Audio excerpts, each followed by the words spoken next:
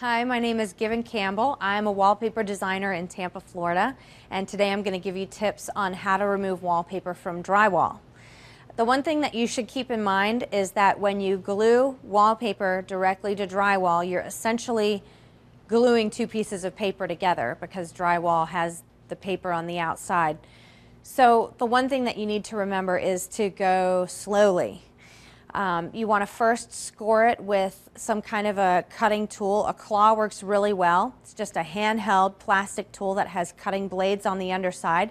You move it across the wall in a sweeping circular motion. Once you've done that, you apply a wallpaper stripper. You can also use a propane-powered steamer, and you can rent these at most home improvement stores. Once you get the wallpaper stripper on, you can apply it with a sponge or with a spray bottle. But you want to wait about 15 minutes and let it soak in.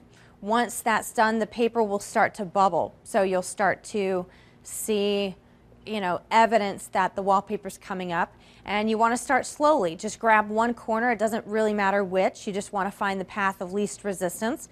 Start to pull. And if any areas begin to not, like if the paper won't come up on certain areas, you should wait. Don't force it, because you can actually tear the front covering off of the drywall along with the paper, and then you may actually have to remove the drywall and have it reinstalled. So you're going to end up costing yourself more money, and you're going to have to take more time to get your project finished.